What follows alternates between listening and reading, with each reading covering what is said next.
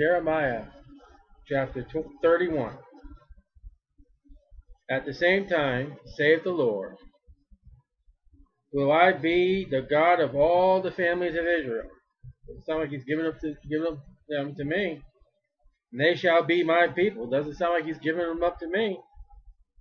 Thus saith the Lord, the people which were left of the sword, the war, found grace in the wilderness, even Israel, when I went to cause him to rest. The Lord has appeared of old unto me, saying, Yea, I have loved thee with an everlasting love. Therefore, with loving kindness have I drawn thee. So God's love is set upon one particular nation. Again, I will build thee. Again, I will build thee. He built them at the start. I'm going to tear them down. Again, I'm going to build thee. That means he's going to do it again. And thou shalt be built. Shall. That's future. They're already built. They're destroying themselves. It's like, like in Israel to a mouthful of teeth. Well, they're not brushing themselves. They're not cleaning themselves. So the sin and the decay is just, the teeth are getting worn down. They're falling out. They're cracking. They're turning black. They're falling out of the mouth. They're broken. And then God, being a dentist, he goes in there and drills and pulls and makes molds and gives him a new set of teeth. O Virgin of Israel, thou shalt again be adorned with thy tablets, musical instruments. Shall go forth in the dances of joy. You don't dance when you're sad, of them that make merry. So there's rejoicing to come. Israel's future relies all upon God's word. What Israel will be relies on what God has said. Thou shalt yet plant vines upon the mountains of Samaria, for fruit. The planter shall plant, and shall eat them as common things. There's going to be so plenteous of fruit, just like everyday thing. For there shall be a day, not in that day, there shall be a day that the watchmen upon the Mount Ephraim shall cry, Arise ye, and let us go up to Zion unto the Lord our God. What does that sound like? You jumped yourself into the millennium. For thus saith the Lord, Sing with gladness for Jacob. Well, who's going to sing for gladness for Jacob today? The only gladness that they would sing if they can destroy Jacob. And shout among the chief of the nations. Publish ye. Well, there's a thing for the newspapers and the book market. Publish the gladness of Jacob. Praise ye. And say, O Lord, save thy people, the remnant of Israel. So we're going back to a bunch of people who are being chastised. And save the remnant. They're calling out. They're reaching out. Behold, I will bring them from the north country. Right? This is that remnant. So we jumped out of the millennium and gathered them from the coast of the earth. And with them the blind and the lame, the woman with child, and her that travaileth with child together. And a great company shall return thither. This is what they're going to be coming back during Ezra and Nehemiah. And this is what they'll be coming back at the end of the tribulation period. They shall come with weeping and with supplications. Will I lead them? Will I lead them? I will cause them to walk by the rivers of waters in a straight way. When they come from Babylon to Jerusalem, that's not a straight way. Wherein they shall not stumble. You mean when Ezra and Nehemiah brought, no one tripped? No one fell down? For I am a father to Israel. I wonder if anybody died on the way from Babylon to Jerusalem. Had to be. And Ephraim is my firstborn. Well, Ephraim has a big trouble with sin. One of the minor prophets speak about. And God's calling them back. Ephraim is a child of Joseph. His brothers is Manasseh. But Ephraim falls into great sin. Hear the word of the Lord, O ye nations. Okay, this is us. Here we are. And declare it in the isles far off. And I don't know what those isles are. Note says coast. That really helps me a lot. He that scattereth Israel, and he has, will gather him and keep him, as a shepherd does his flock. John chapter 10. Don't marvel and joy because Israel is scattered and all over the place. Don't say that God's all finished with them. Because he'll gather them back up. All 100 of them. Now I'm using that from John, the Gospel of John. For the Lord has redeemed Jacob, and ransomed him from the hand of him that was stronger than he. Therefore they shall come and sing in the height of Zion. There's Zion again. And shall flow together to the goodness of the Lord. For wheat, and for wine, and for oil, and for the young of the flock and of the herd. And their soul shall be as a watered garden, green, flowery, smelling good, insects. And they shall not sorrow any more at all. Then shall the virgin rejoice in the dance, both young men and old together. For I will turn their mourning into joy. Second Advent. And will comfort them and make them rejoice from their sorrow. And I will satiate, fill, satisfy, make full the soul of the priest with fatness. Oh, we've been talking about the priests as the wicked guys. And my people shall be satisfied with my goodness. So, one of the things that people say, my goodness. You better be careful what you say. My goodness is God, it's the Lord Jesus Christ.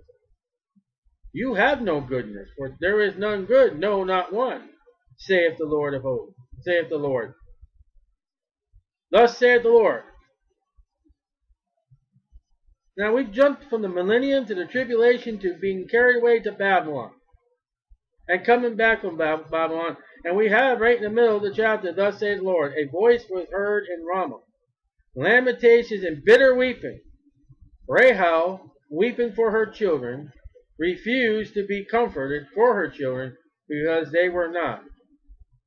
Right in the middle of this thing, you see a prophecy of the first coming of the Lord Jesus Christ, when Rome wants to kill every baby to kill Jesus, after the Magi have come and gone.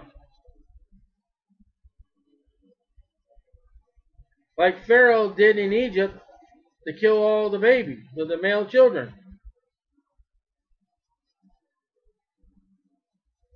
Right in the middle of it, we see the birth of the Lord Jesus Christ. A young child, at least 3 years old. Minimum of 3, I believe it is. 4 or 5. Thus saith the Lord, refrain thy voice from weeping, and thy eyes from tears. For thy work shall be rewarded, saith the Lord, and they shall come again from the land of their enemy.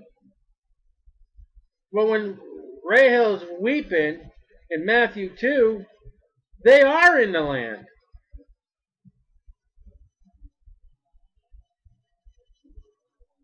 Jesus is in Bethlehem, then moves to Nazareth.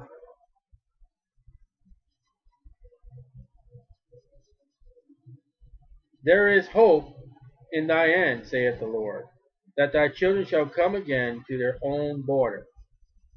So you see, we speak about Israel, that they're all out of place. And right in the middle of being out of place, you get the Lord Jesus Christ. You know what makes them not be out of place? The Lord Jesus Christ. Why didn't they ever get right? Because they rejected Jesus Christ. So 70 AD, guess what happened? It was all torn up again. And has not yet been redeemed, has not yet been built. And there is hope in thy end, saith the Lord, that thy children shall come again to their own border. How do you like that? They're still scattered. They're still in all the world. I have surely heard Ephraim bemoaning himself thus. Thou hast chastened me, or chastised me.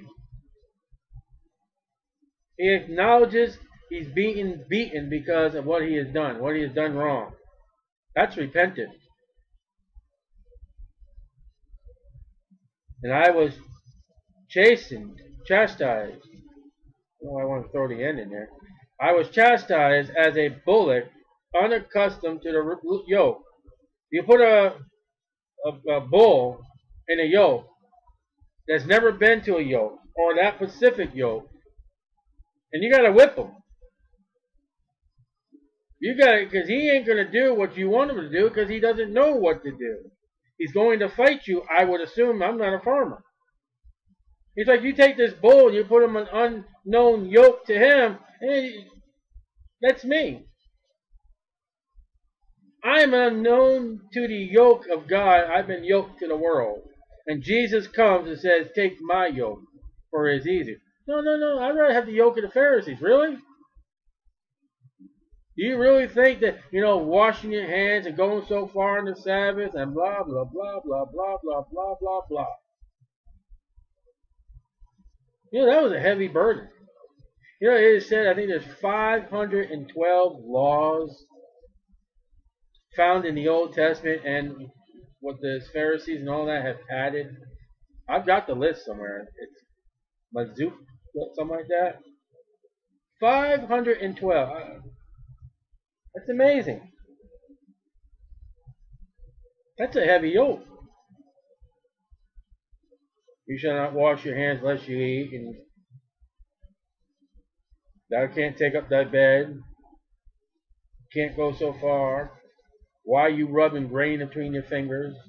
Why don't your disciples fast and his disciples fast, but yours don't fast? Not. Why are you sitting with sinners? Why? That's all the Pharisees kept on doing with their rule. But did they obey?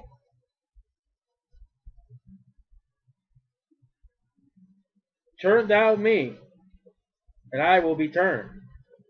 For thou art the Lord my God. I need direction. I don't know what I'm doing. I don't know where I'm going. That's someone who's repentant. That's someone who, they just stop where they're going in life and say, where am I going? What am I doing? He stops wherever he is. He drops down on his knees and says, Lord, I need you. That's it. It's only you. And then from that, he gets up and goes where God tells him to go. And then when he gets up, he leaves a lot of junk where he was standing. Called sin.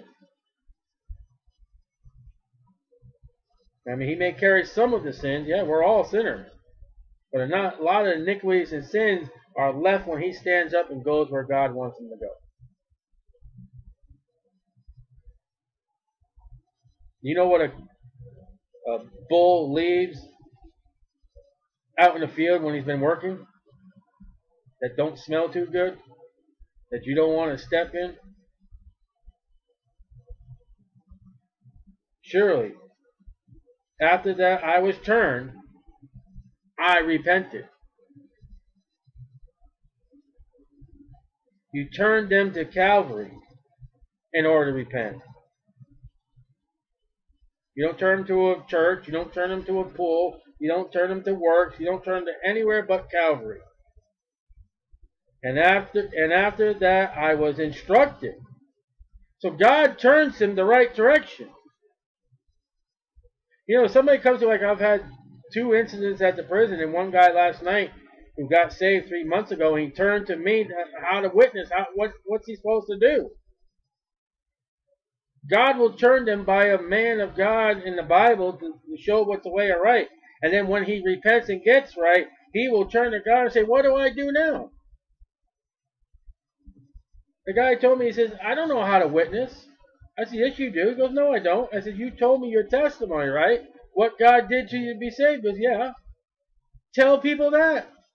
Stay in the Word. Read the Word. Stay in prayer. And God will have you to grow from there.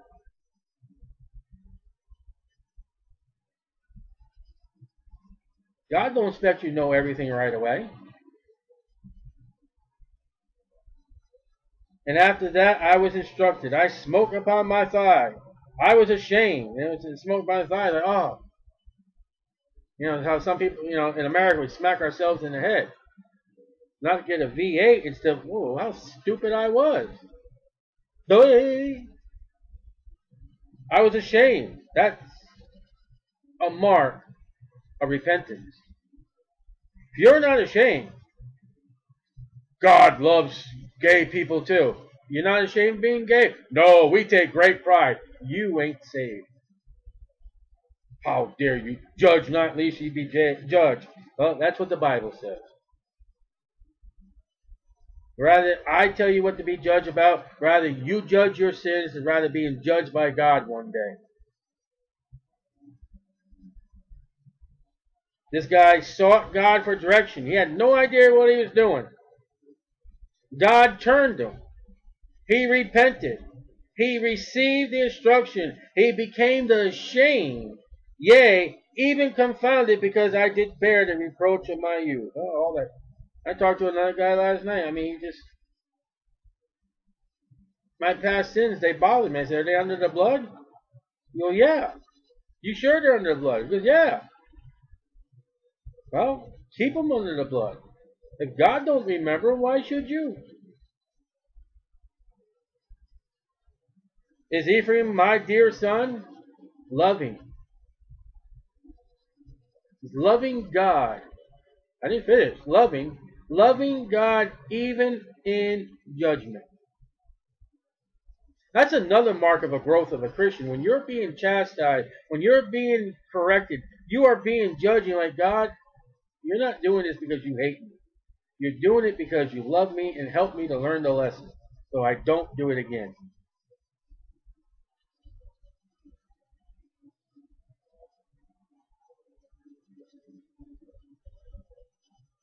Is he a pleasant child? Oh, no, all I'm saying, yeah, he's a lovely child. For since I spank against him, I do earnestly remember him still. See, God don't forget you when you... Therefore my bowels are troubled for him. That's God speaking. I will surely have mercy upon him, Ephraim, saith the Lord. When you sin and you turn from God, you really sadden God. You make him upset. How much more when you come to the saving knowledge of the blood of the Lord Jesus Christ, God's dear beloved Son, and do what you do. With the Holy Spirit indwelling in you. You imagine the Holy Spirit going up to God Almighty when they... How you doing, Holy Spirit? Doing fine, Almighty Lord God the Father. Jesus called him Father. What'd you do today? Do I really need to tell you? Yeah, I asked you. You don't know how many cigarettes I smoked today from them Christians. Really? I indwell in those Christians, and you won't believe the drinks they had me drink. The movies they took me and witnessed. Well, how many people did you get to go and reveal their sin to them and show the person the Word of God and how to... Very rarely.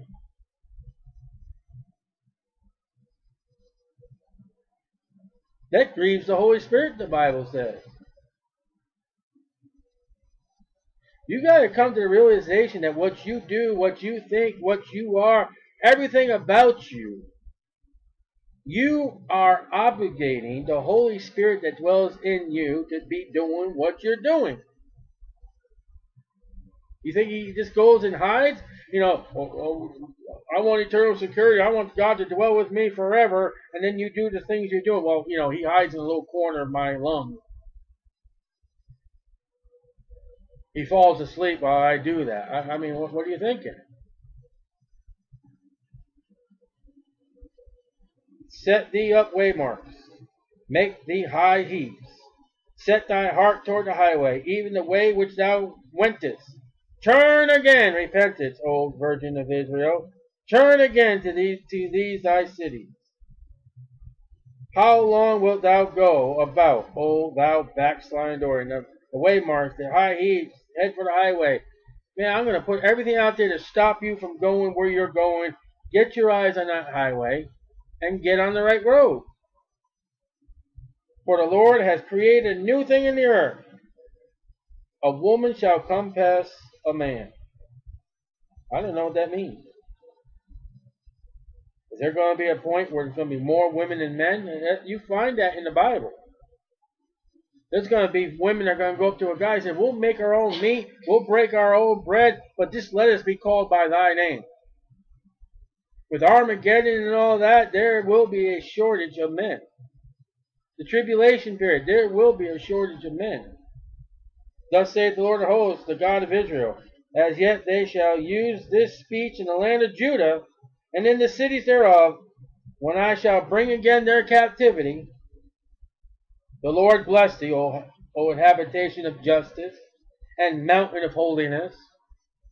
Right? What that place is called today. Not with the dome of the rock there. There shall dwell in Judah itself, and all the cities thereof together, husbandmen. You're going back to Adam. Abraham, Isaac, and Jacob were all shepherds. David was a shepherd.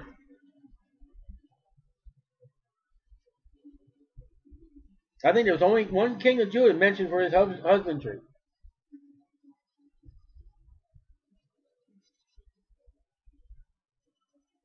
For I have situated or sagitated, that makes full, we already read that, the weary soul. I have replenished every sorrowful soul. Though upon this I awaken. Awaken? What's that thing say about Jesus? As a man awakened with redness of eyes?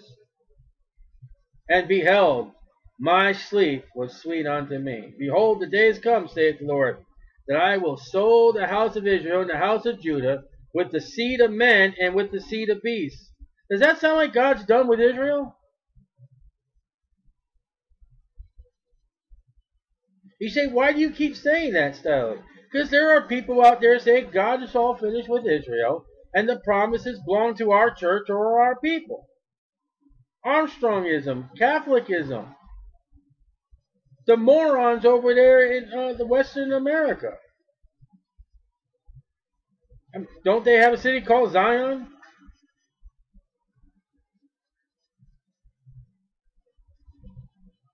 They're stealing the blessings from Israel, and that is wrong. God says, I'm going to populate those Jews. There are people called skinheads who are against the Jews. The KKK is against, one of the nationalities they're against are the Jews. The Germans were against the Jews. The Russians were against the Jews. The Romans were upset with the Jews. Egypt was upset with the Jews. And God says, of all those people that everyone hates, I'm going to fill the earth with them. It shall come to pass that, like as I watch over them to pluck up, you take it and pick it up, pull it out of the ground. Been liking them to vines, figs, and to break down, and to throw down, and to destroy, and to afflict. Yes, those things are going to happen. So will I watch over them to build and to plant, saith the Lord. What God is doing in his vineyard, what God is doing in his garden, is he's going through and removing the bad plants, the weeds. He is going in there, taking everything that's not going to produce fruit, and he's breaking them up, pulling them out, grabbing them out, and killing them. So one day he'll have a garden of everything is going to produce everything he wants. In those days they shall say no more, the fathers have eaten a sour grape, and the children's teeth are set on edge. You know what the fathers have done? the children suffer. For everyone shall die for his own iniquity. Every man that eateth the sour grape, his teeth shall be set in it. You'll pay for your own sin. Don't you worry about your son. Don't you worry about the father. You worry about yourself. Behold, the days come, saith the Lord, I will make a new covenant with the house of Israel. Hebrews chapter 10, verses 15 and 17. And with the house of Judah. Israel's already gone. And they don't really come back. So Jeremiah, when he says the house of Israel, that's they're being already captive. Syria's already come and gone and got them. Not according to the covenant that I made with their fathers in the day that I took them out of the hand to bring them out of the land of Egypt. Bible history. Which my covenant they break, although I was a husband unto them. Hosea 2, 1 through 23. Isaiah 54, verse 5. Hosea 2, or it said 1 through 23. Saith the Lord. My wife is the one that, Israel, they're the one that broke the covenant of marriage, not me. But this shall be the covenant that I will make with the house of Israel. This is the one coming up. After those days, saith the Lord, I will put my law in their inward parts, and write it in their hearts, and will be their God, and they shall be my people. The law is coming back. And God's going to engrave it upon them.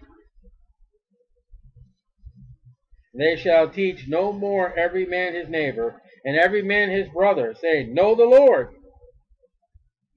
For they shall all know me.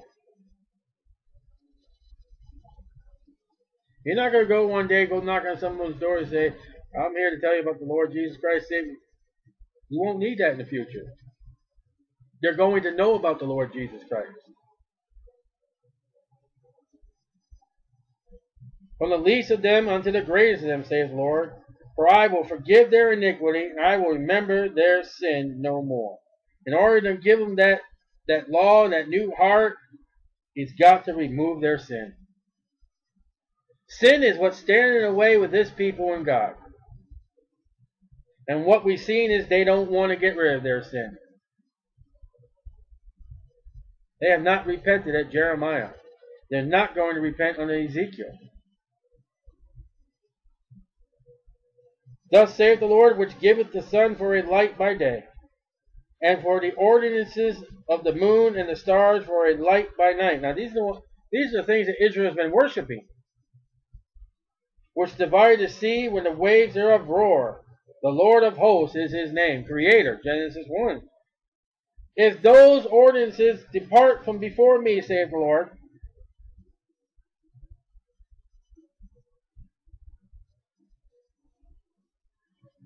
the sun doesn't give off his light no more.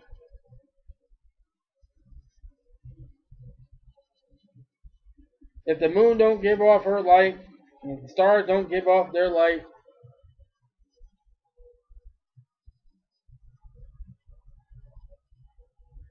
then the seed of Israel also shall cease from being a nation before me. It's always going to happen. You say, well, what about when the sun goes dark and the moon goes blood and the stars and all that? Yeah, but the sun, S-O-N, will come. With the moon, the type of the church, right behind him. It says in Daniel something about the ones that win souls are like stars of a crown. Something like that. Thus saith the Lord, if heaven above can be measured. All right, let's try this one now. So can you measure the heavens? You know, if you send a rocket ship or a satellite to go as far as deep into the universe it can get, by the time it got to the farthest deep, if the Lord tarries, there would be people on this planet wouldn't even know what you've done. It would be forgotten. Well, what was that blip we got? I don't know. When that thing ever returned what it's supposed to return back, we may not even be speaking English no more to understand our own technology.